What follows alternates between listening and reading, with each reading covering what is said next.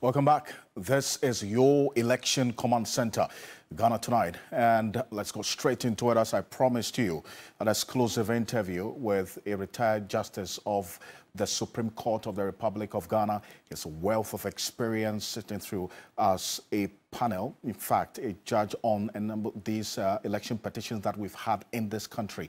He knows exactly how things play out when it comes to concerns and issues about our electoral system as a country.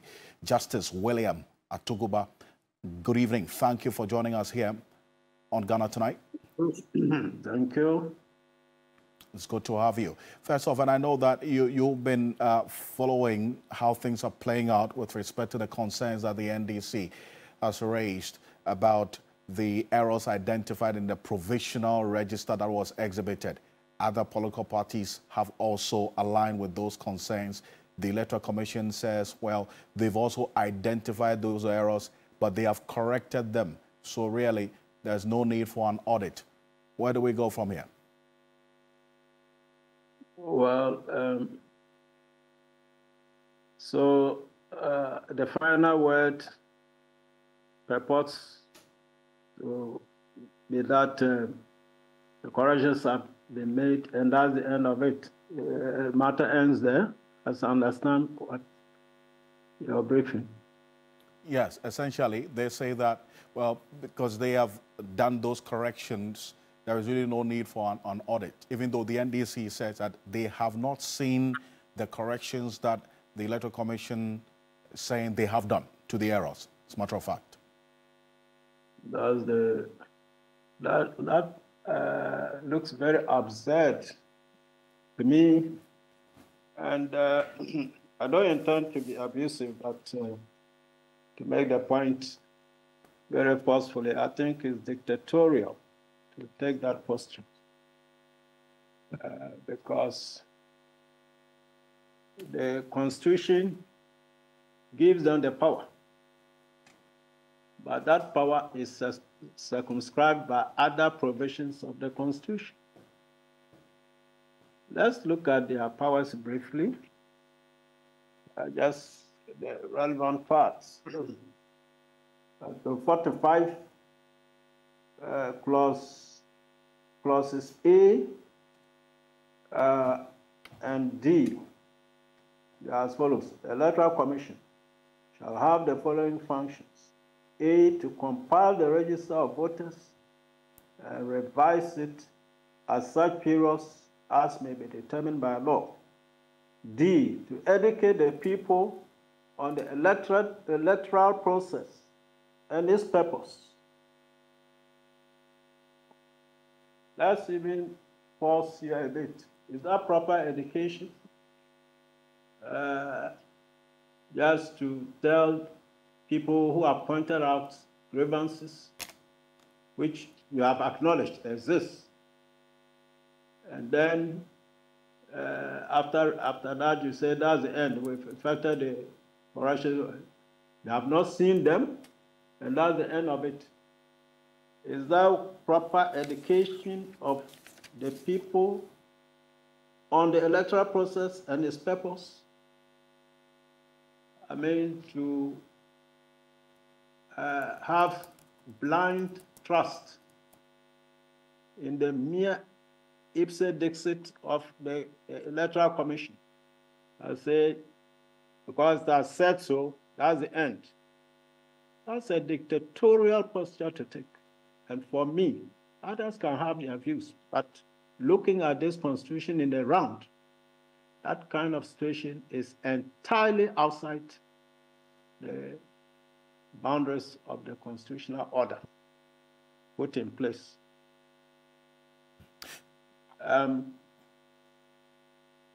The other provision impinging on the powers of the Commission or anybody given power under the Constitution is Article 1, Clause 1. Let us always revisit that provision. It is the most important provision in the entire Constitution. It says, Article 1, Clause 1, the sovereignty of Ghana resides in the people of Ghana. in whose name and for whose welfare the powers of government are to be exercised in the manner and within the limits laid down in this Constitution. So all exercise of constitutional power is to be geared towards the interests and welfare of the people as the sovereign of the country. And I'm at pains to see how a sovereign power whose interests and welfare have to be served by all donors of constitutional power can be just dismissed outright. Oh, we've heard gone through your complaint, we've effected the corrections. And from social media, they are not even saying they've corrected all, say most of them. And that should be the end of it. To me, that is running, to use an old expression, a chase and fall. As a chariot drawn by horses in the olden days. Through the provisions of the Constitution. Nobody, and I want to emphasize, nobody has absolute power that detracts from the welfare and interests of the people under this Constitution. That's a central requirement. And I'm sorry, in Africa, and particularly in this country over the years, people just look at power in absolute terms. I'm sorry. You look at the power conferred, you look at all the other coexisting provisions. They are relevant to the exercise of your power. Now, let's look at Article 3, clauses 3 and 4. Well, this, because of your time factor, all they are saying is that every person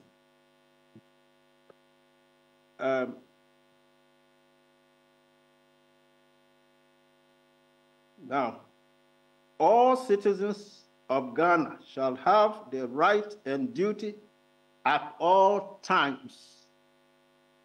At all times. And that's at all times, anywhere. Because time does not exist in the vacuum. It must be allied to a place. And so that's part of the at all times. And so every citizen, I want to emphasize that. Every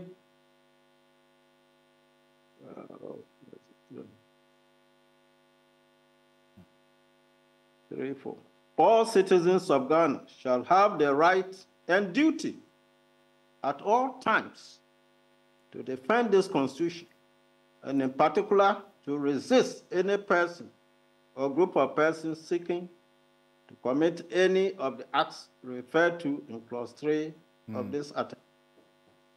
Now, let's forget about overthrowing the Constitution. But overthrowing the Constitution by any unlawful means, say any unlawful means, not necessarily by violence or anything. Anything that is not in line with the Constitution, any means. And that includes going into an election with an electoral roll that has concerns? Oh, sure. It's not a provision of the Constitution.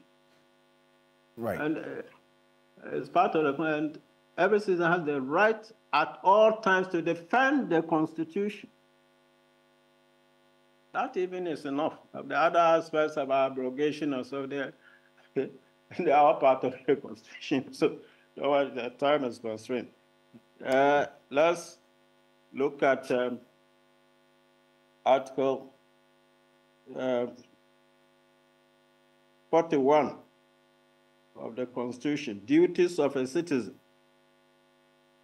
The exercise and enjoyment of rights and freedoms is inseparable from the performance of duties and obligations, and accordingly it shall be the duty of every citizen B, to uphold and defend this Constitution and the law.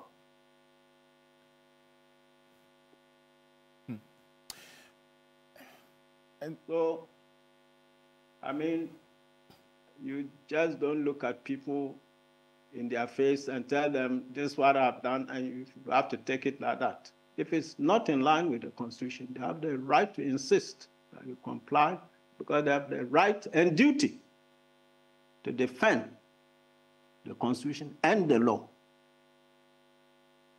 Now, with your experience searching through election petitions for that matter, Yes.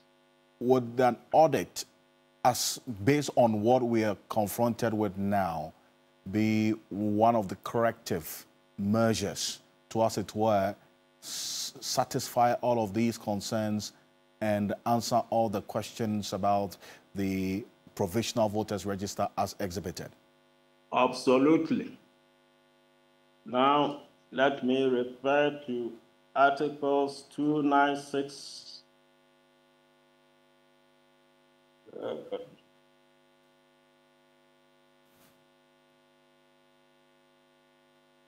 296, exercise of discretionary power, where in this Constitution or in any other law, discretionary power is vested in any person or authority.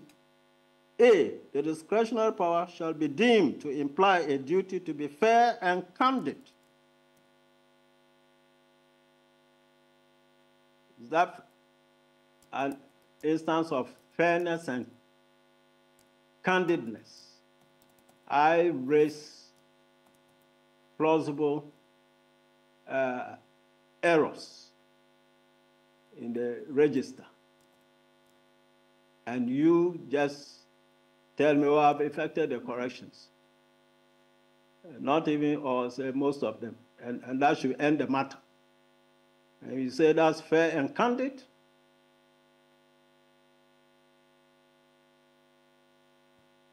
Anyway.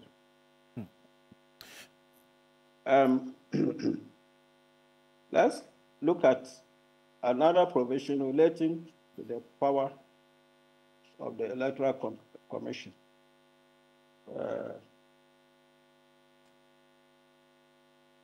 51.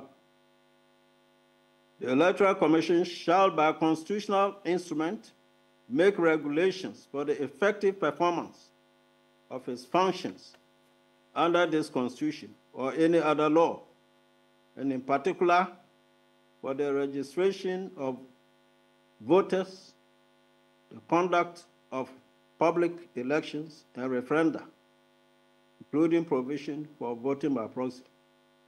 Their power is to make regulations for the effective performance of its functions. Now, what does efficacy? Is that an effective way of conducting an election? Serious discrepancies are pointed out by a commission which the public doesn't trust much. I don't know much about all this. I'm a lawyer. I don't have time for politics and all that. But what I do know from social media is that people, Afrobarometer says at least 1/3 of the people, yes, country don't have trust in the East. So that's about 33%, I think. Yeah. And I've read from social media that, I mean, from what they are saying, unless they are wrong, that the Constitution is mostly comprised of politically exposed persons. I mean, in the first place, the person who exercises that power to, if, I mean, he is mindful of the requirement that the exercise of the power shall be fair and candid, you don't go and bring your stooges to run a national institution. Well, it is the president who appointed these commissioners. Yeah, that's what I'm saying, that their appointment, I mean, is, in the first place, is fair and candid. If it is true that most of them are politically exposed, is that a fair and candid way of, and should they themselves even accept those appointments? We are not serious. We can't be serious. And that's why we are suffering so much. People just enjoy the power without looking at the constraints, hedging the power around. That's the African mentality. That's what results in Napoleonic state capture, dictatorship of the type of Mussolini, Stalin, and others. Very amazing that this day and age, all this constitutional journey since 57, we can retrogress like this. Very painful indeed. And others, look, when I was retiring, a lecture was organized in my honor. At the end of it, I asked whether I could say a few words. I said, well, I can just say one or two. And I reiterated Article 1+1, that at all times, everybody should be mindful of that provision, particularly judges.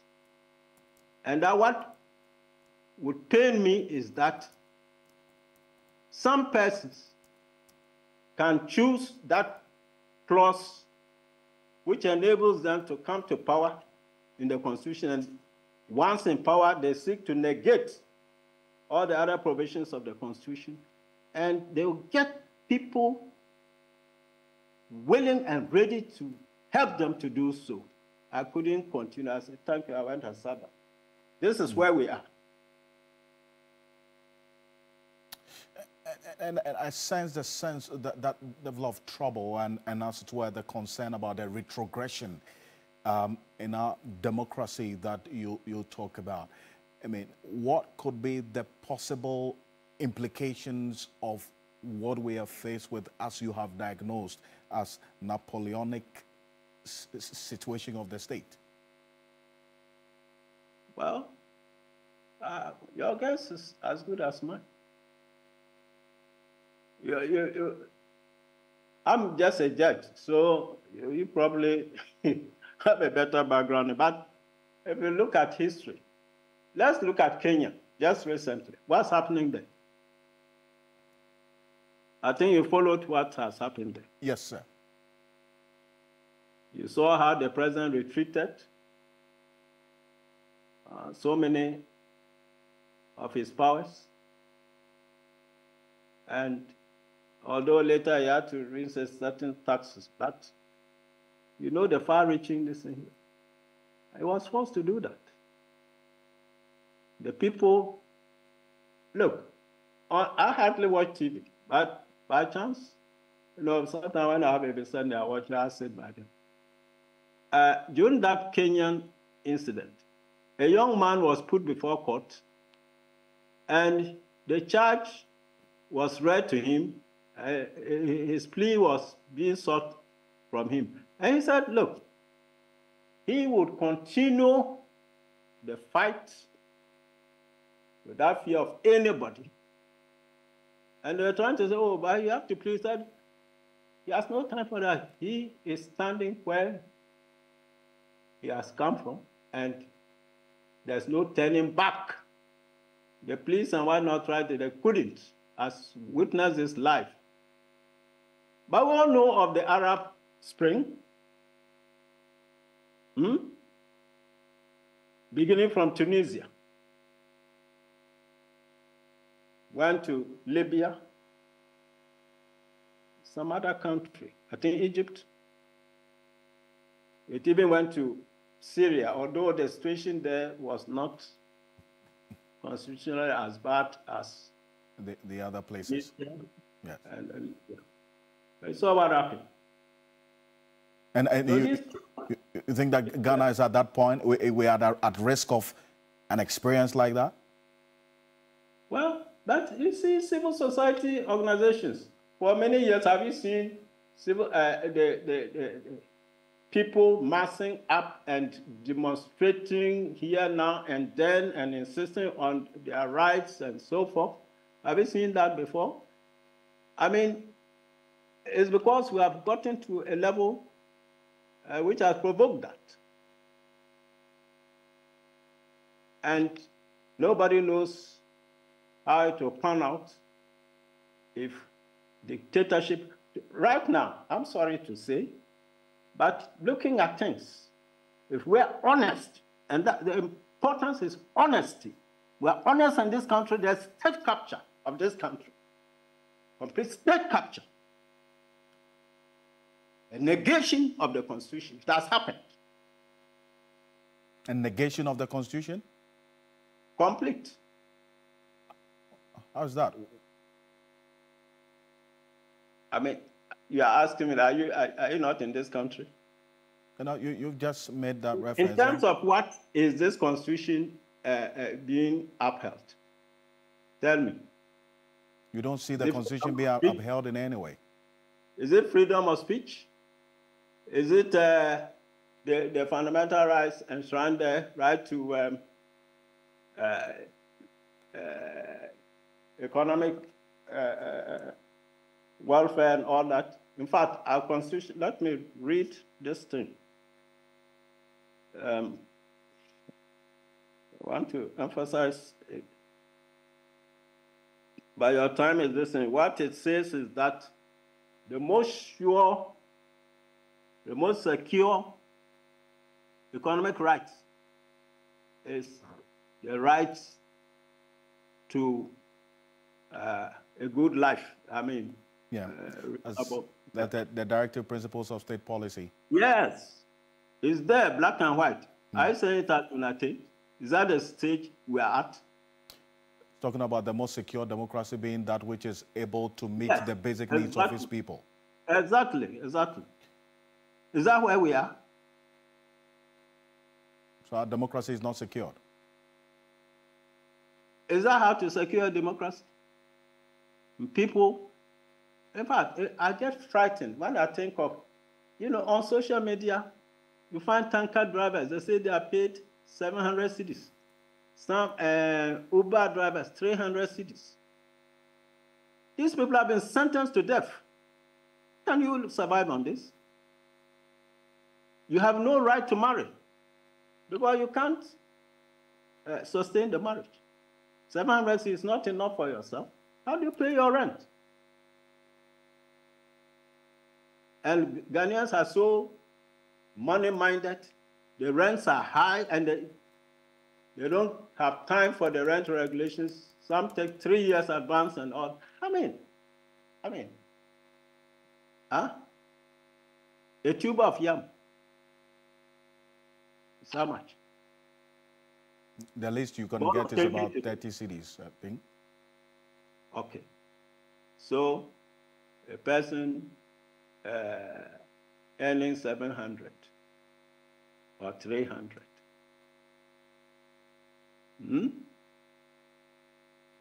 Survive under this. Now, look, even as I'm talking,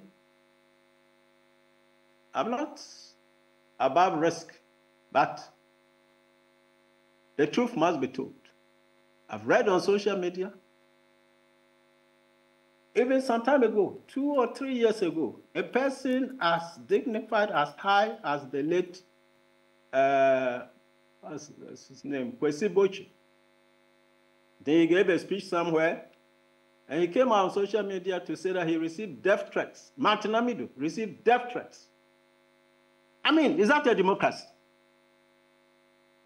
What are we talking about? What I'm talking about here, even the right to express yourself. I concede that some people too go off tangent. Right or freedom of speech doesn't mean being vandalistically irresponsible, insulting. Huh? When the case of Tommy Thompson Books Limited came to the Supreme Court, they said the libel and sedition laws were not unconstitutional because there cannot be a license to insult as one people. They repealed them, not because they were unconstitutional, but I think people thought otherwise and repealed them. But if that is done to advance constitutionalism, Are we enjoying constitutionalism? Death threats you see to people who are speaking their minds, criticizing the government. This day and age, God have mercy on us. And indeed so. Justice William Atuguba, retired, I would want to thank you so much for staying up to even join us on Ghana Tonight and speaking the truth as we're confronted with. And Ghana is glad hearing you tonight. Thank you, sir. Thank you. I appreciate your time. Thank you. Thank you so much.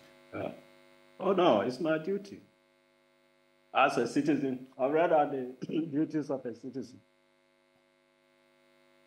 You know? Yeah. But time is over. But what I want to emphasize, this constitution has, in so many articles and provisions, ensured that there should be constitutionalism in this country. Constitutionalism, rule of law, not rule of democrats, dictators. People who want to behave as if they are monarchs of all the survey in this day and age, and not under this constitution. But Ghanaians, well, they are now rising to defend their rights. Can that happen under a constitution like this? And I think I've exceeded my time. Thank you very much. In fact, you haven't at all. And we do appreciate this voice of conscience. Thank you, sir. Thank you very much. Justice William Atuguba, retired, a former justice of the Supreme Court of the Republic of Ghana, speaking to us exclusively here on Ghana Tonight. And we had a special edition tonight, exceeding the time for good reason. And we have a number of you also contributing to the conversation across all social media platforms. Thank you so much, as always, for staying with us here on Ghana Tonight. There's going to be another session with him for more time. But thank you. On behalf of the rest of the team, we appreciate your company.